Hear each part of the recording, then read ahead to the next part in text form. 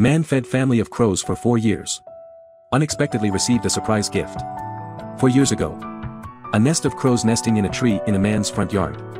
One day 2 chicks accidentally fell to the ground. Man saves them by taking them up a tree. Soon after, man started feeding them. When the man walked, they would fly with him. When the man came home, they liked to sit on the fence waiting to be fed. This day, man finds 2 adorable bouquets on plate at family table. These 2 bouquets are actually 2 pine branches. The tails of the pine branches are also covered with 2 handles made from the rings of the cans.